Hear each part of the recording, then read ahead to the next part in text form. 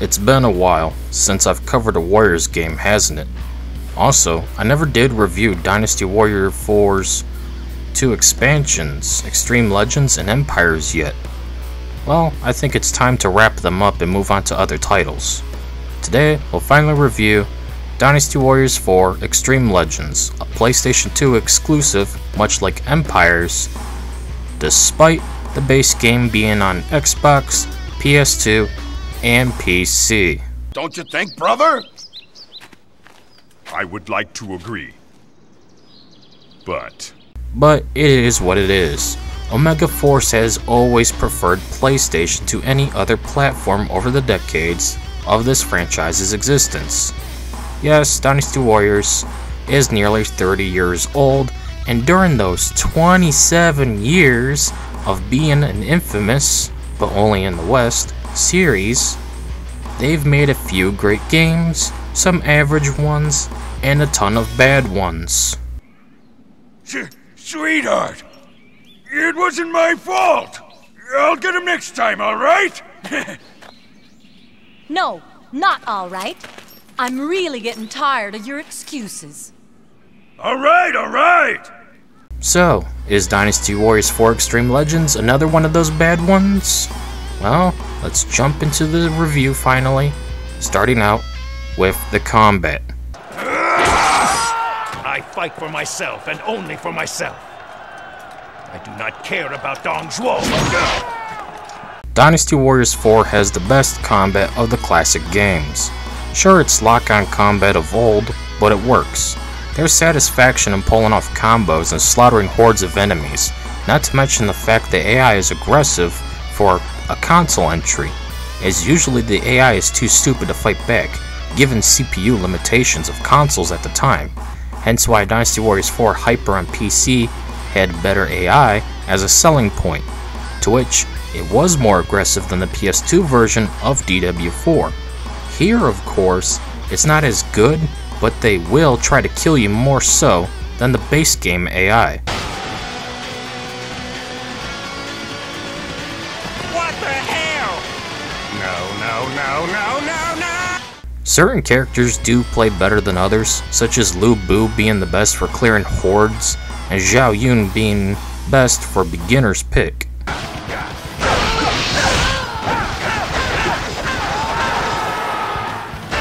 You have your block, weak attack, strong attack, jump, weak attack, jump, strong attack, Musou attack, and bow, to which sucks, and I never really use it outside of emergencies, like I'm about to die and need to pick off officers from afar. Otherwise, I never used the bow, and was glad it got removed from later games.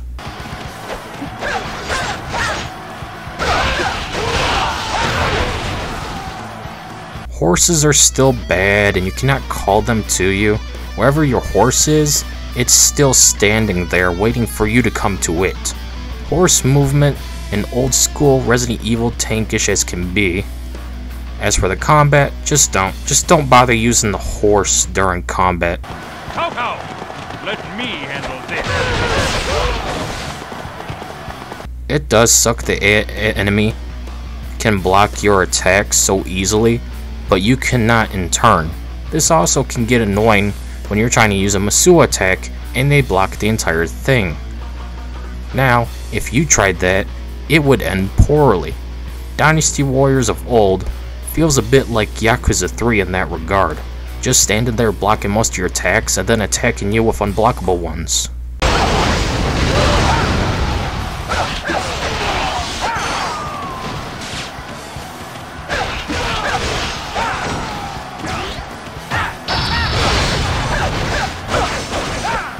Dynasty Warriors 4 is the first game in the series to introduce Officer Edit. Of course, it's vastly limited in what you can do outside of naming your character with a small character limit to the name. You can pick one of 3 presets for your head, chest, arm, and legs. Then you can pick from several colors of blue, red, green, yellow, purple, and white. You cannot pick your skin color or face. It's predetermined based on which character model you selected, let alone if you pick the color purple, then you'll be darker skinned, while every other color is light. I ain't even going near that. It's an okay mode that was expanded upon with each later installment via their Empire's expansion, as DW4 would be the first and last entry to include Officer Edit in the base game. Plus, it's the only one to feature Bodyguard Edit as well, so let's talk about that one. Let us go! My brother's destiny awaits!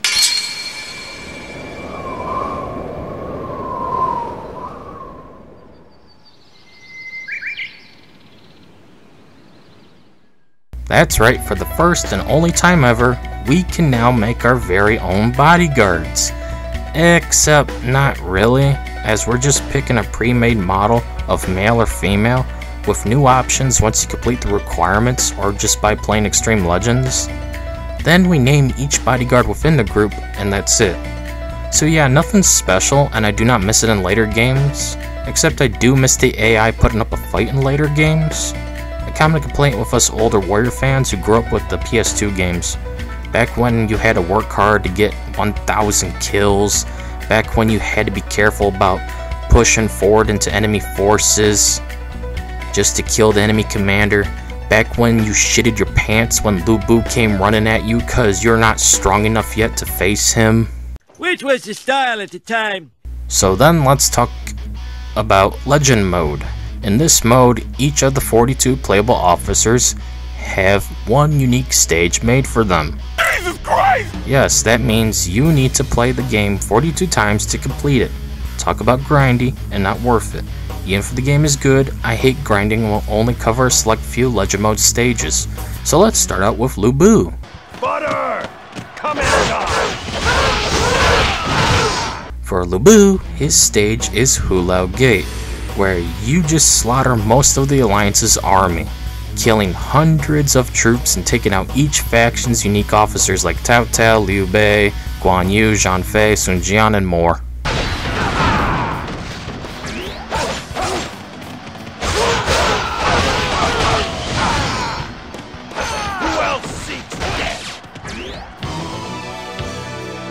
Though I may die, the Sun family will prevail. Just clearing waves upon waves of pitiful insects, dwindling down their morale. The stage is a whole lot of fun and also satisfying to play. Lu Bu's moveset is one of the best after all. Worthless fodder! Take this!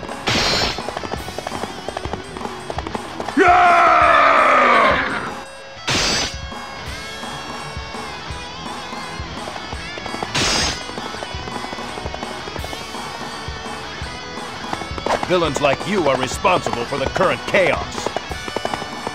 Is talking all you are good for? If you seek power, then show your might! Moushouden is the worst one that I've played by far. His entire stage is comprised of Zhuge Liang's Stone Sentinel Maze, which was dumbed down in later games for a reason. It sucks. It's not fun. There's nothing to enjoy about this Xtreme Legends counterpart of it either.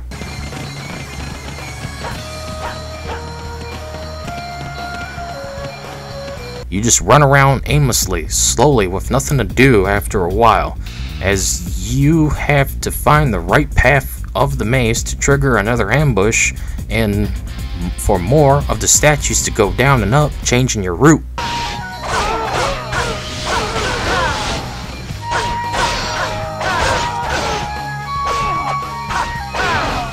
After 10 minutes of this hellish experience, I just gave up and pressed the classic reset combination of start and select.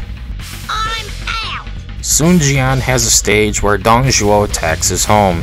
You must rush towards the castle and stop him from getting in.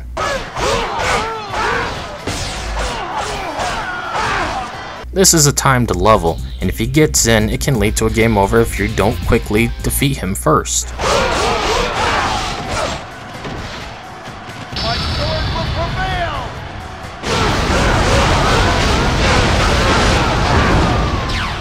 All the while fighting every one of Zhao's officers and avoiding Lu Bu, because if he was a problem in the base game, just imagine facing him in Xtreme Legends given the increased difficulty and aggression. Bend over and grab your ankles! Oh, and of course, I have to mention it. It's Steve Bloom. Enemy officer defeated! He's voicing Sun Jian. You didn't need to post that. Why? Why did you post it? It's too late now to delete it. Now we just have to live with it. Sima Yi has probably the toughest of all stages next to Cao Cao himself, which I'll cover later, but for Sima Yi, it's just ball torture. I mean, look at it. Just non-stop explosions and archer attacks while trying to escape the fire, constantly dwindling away what little health you have.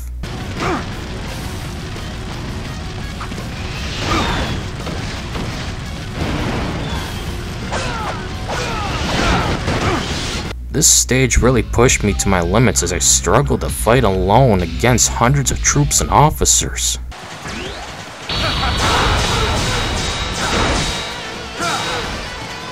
This stage also was where I learned of Sima Yi's God Awful Musou attack, as I explained earlier, with the camera and all.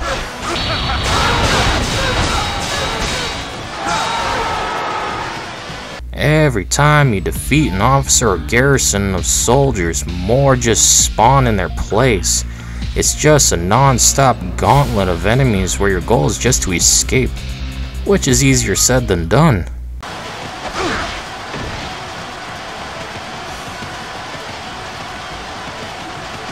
But I won't let you get away so easily.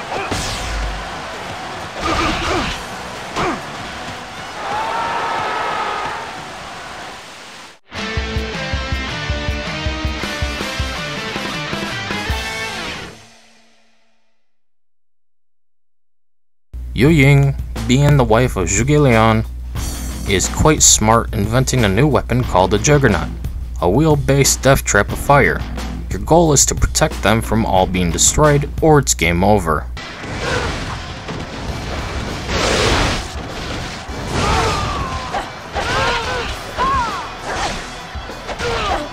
All the while, you must defeat each of the 5 Tiger Generals of Shu.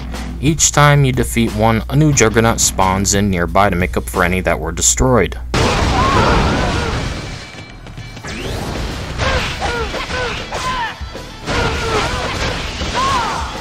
It's a slow, boring, difficult, glorified escort mission with tons of ambushes and slow, useless escorts you need to protect. This was one of my least favorites. Blast! It appears we can use this in battle immediately. Cao Cao was my first stage I played, and it was grueling.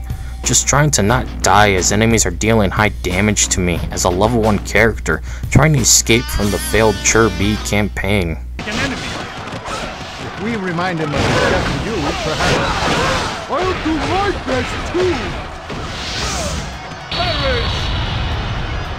I was just running in circles most of the time, building my Musou gauge to attack everyone in hopes of not getting hit and dying, losing all my progress. Wow, they're pretty good. Seriously, if you love unbalanced bullshit, then this stage is perfect for you. I didn't really enjoy it because of the difficulty spike. I mean, I'm only level 1. Why is it too challenging? At least some of the others give you more of a fighting chance, but here, just bite onto the ball gag and enjoy being ass fucked. Oh Christ! Zhao Yun, of course, has the iconic stage of him trying to rescue Liu Bei's baby son, all the while fighting through thousands of Cao Cao's troops and officers. This stage is actually quite easy. You just run around and destroy crates till you find the baby lord.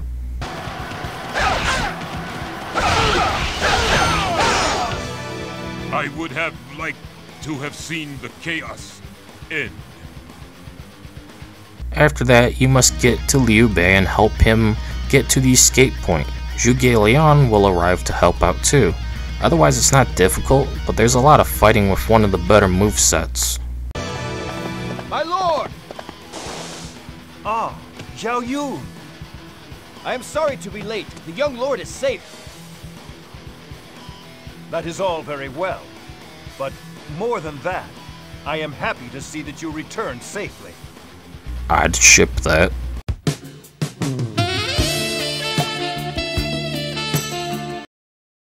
Bro, you telling me you're not even gonna show the gay porn? Bro, should I just turn this off right now? What's the point? Damn, did I just get scammed? Now that we're done covering some of the Legend Mode stages, we can move on to a mode I absolutely hated in Dynasty Warriors 5 Xtreme Legends. That being Xtreme Mode, where you play as anyone you want, including your edit officer, as you must complete challenges without ever healing outside of the shop before battle if you chose the battle with a shop option. But the healing items and stat boost items cost a fortune, so how do you make money? By completing battles and objectives within them.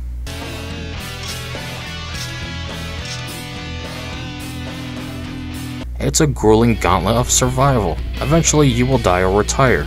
There's no real way to win, there's no end game, you just survive for the sake of surviving. Enemy officer defeated. At first it's nothing, but as you complete a stage, the game's difficulty rises, but your stats do not. Your health not recovering outside of expensive meat buns as well, this leads to a lot of frustration.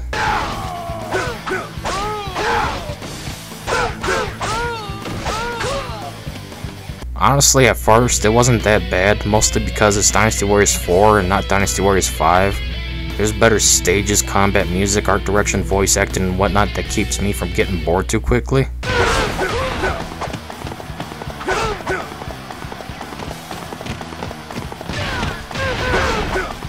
But eventually I did give up and just let the enemy kill me so I could just quit and move on to the other modes.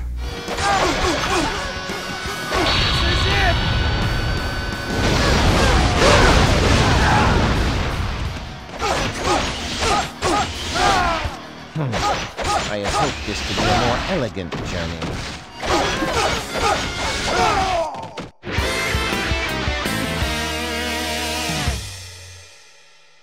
Speaking of other modes, the last one is Challenge Mode. I never covered this mode for a while. The only exception I can remember was Dynasty Warriors 7 Xtreme Legends Definitive Edition. Yeah, the Japanese love their long titles. Gotta compensate for what they lack below. You are American? Yes. Oh, you must have very big penis. Endurance has you fighting non-stop enemies till you die. Of course, I chose Lubu for this cause who else is better suited for taking out dozens of enemies at once? Especially in these older games before a single press of the square button got you 1,000 KOs.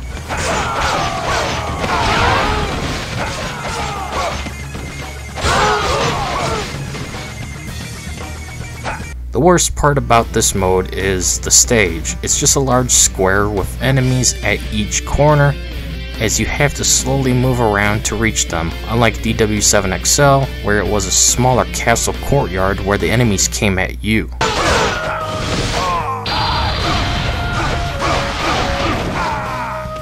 Eventually, I got bored and allowed the AI to defeat me so I could try the 4 other modes within Challenge Mode.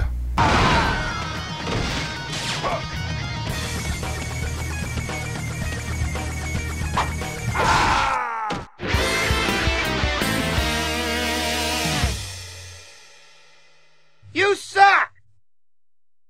Time Attack has you trying to defeat every enemy within a short time, which is easier said than done.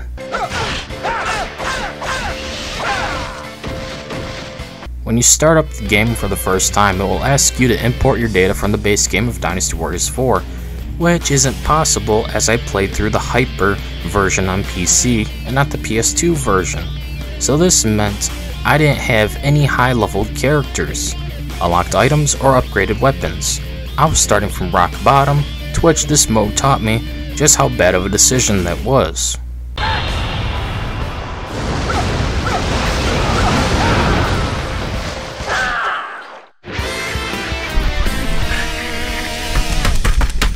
Bridge melee has you knocking enemies off the platform that's really not a bridge.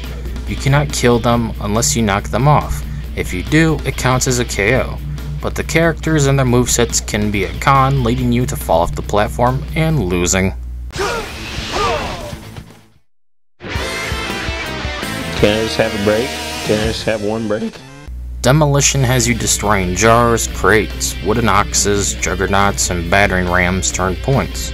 You must get as many points as possible within the small time frame.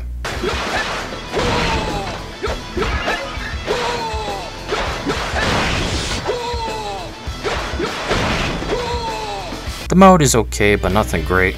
I found myself getting bored just smashing wood and stone until the juggernauts showed up. Why couldn't they be this effective when I needed them to be in Yu Ying's Legend mode stage?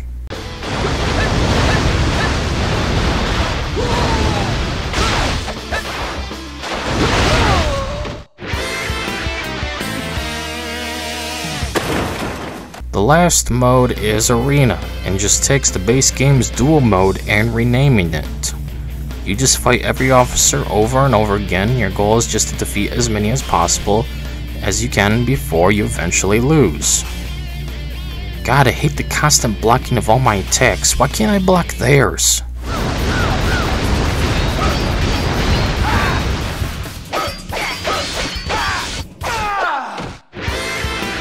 Get the fuck!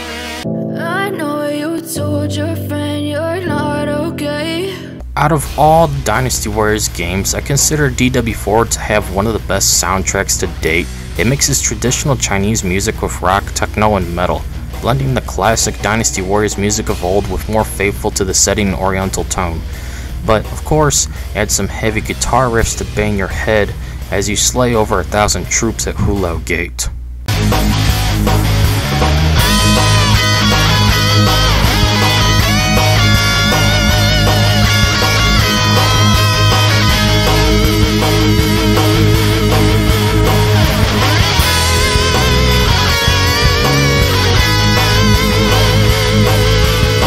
One aspect of these older Warriors games, namely the PlayStation 2 games, is a lack of control over the camera. It's fixed behind you at all times, and only moves when it wants to, or if you block for a quick second to readjust. It also spazzes out when you use your Moushouden attack, which can lead to you missing enemies around you, as well as then spin you around with the camera and attack nothing instead of your desired target. This will vary depending on which character you're playing. However, I found Sima Yi to be the worst offender of this camera system.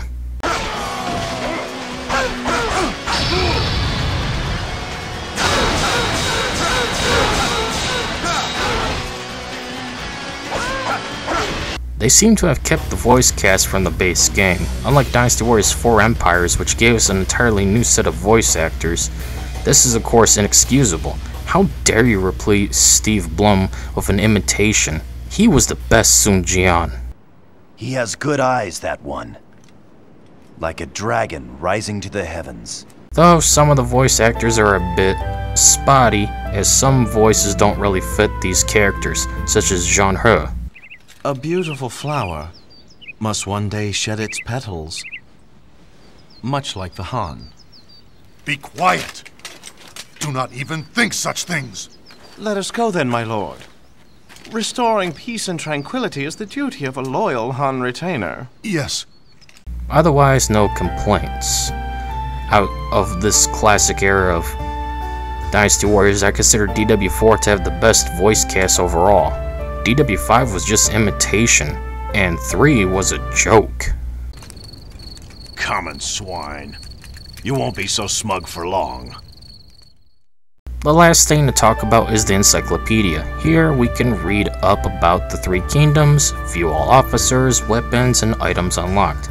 It's a nice little option to see what we have and to read about history/fantasy, given these games are based on a romanticized version of Chinese history with many lies and not really factual. Huh? How did you... At the end of the day, Dynasty Warriors 4 Xtreme Legends is a fine game. It's nothing great nor bad. It sits right in the middle of an average, and I do recommend it. If they added new characters and more to do, it could have been even better, and more on par with Dynasty Warriors 7 Xtreme Legends. Intolerable! This madman has deceived the people into self-ruin! But I'll give them credit for trying to make a level based around each of the 42 characters available in this entry. However, Xtreme Mode sucked and it was a waste of time and resources. They could have focused on adding new characters and given us more story, but it is what it is. Wait, cousin. Despite some gripes, I did enjoy this Xtreme Legends, which isn't common on my channel as I've condemned Dynasty Warriors 3 and 5 Xtreme Legends as a waste, to which they were, but also Samurai Warriors 1 Xtreme Legends was a joke as well. The only good Xtreme Legends expansion so far are DW7XL, SW2XL, and DW4XL. One day I'll tackle the rest of them. Anyways, that's it for this video. See you all later. Let's go! For the glory of the Soon family!